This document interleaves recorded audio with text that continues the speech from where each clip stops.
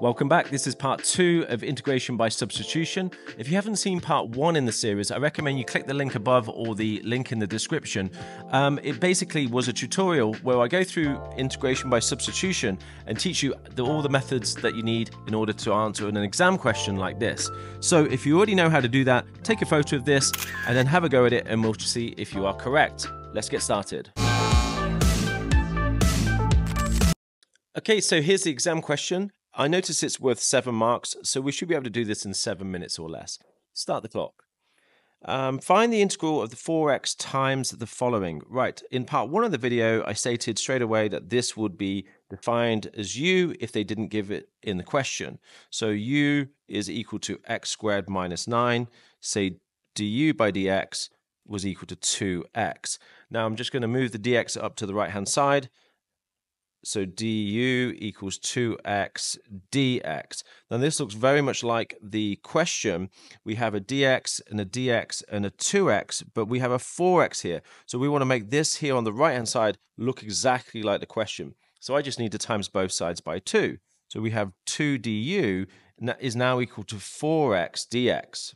Okay, now that is exactly the same, so we're going to just stop there, and we are now going to rewrite the expression, but with in terms of u.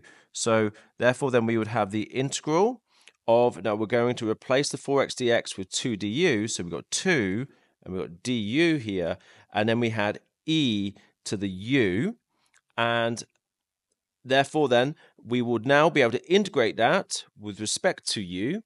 So remember that the 2 would just remain on the outside of the integral, and we can integrate e to the u, and you would just get e to the u divided by 1. Remember, you would divide by the derivative of the power, but in that case it's just 1, so I'm just going to remove that there now, plus c, and then now we just have to substitute the value of u back in, which would be e, and remember u was this initial substitution, which was x squared minus 9, so let's just put that in.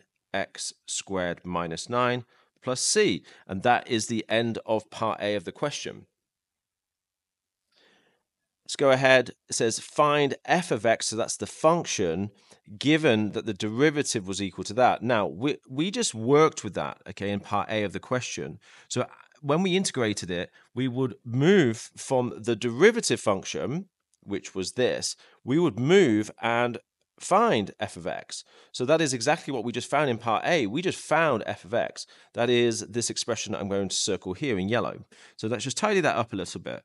Right, so we think that the expression is f of x is equal to 2e to the x squared minus 9 plus c. But we don't know the value of c, but they have given us some more information in the question. So if we just go over to the right-hand side here, we will see that they told us that when we substitute 3 in for x, the result for y would be 7.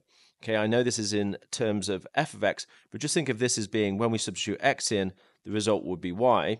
So therefore then, 7 is equal to 2e, and then we substitute 3 in, so that would be 3 squared, which is 9, minus 9, which is 0, plus c. Now anything to the power of 0 is just 1. So that's 7 equals 2 plus c, so c is equal to 5. So our final answer for the expression, which would be over here on the right, would be f of x is equal to 2e x squared minus 9 plus 5, and stop the clock. Let me know how you get on in the comments below. Don't forget to like and subscribe to the channel. See you next time.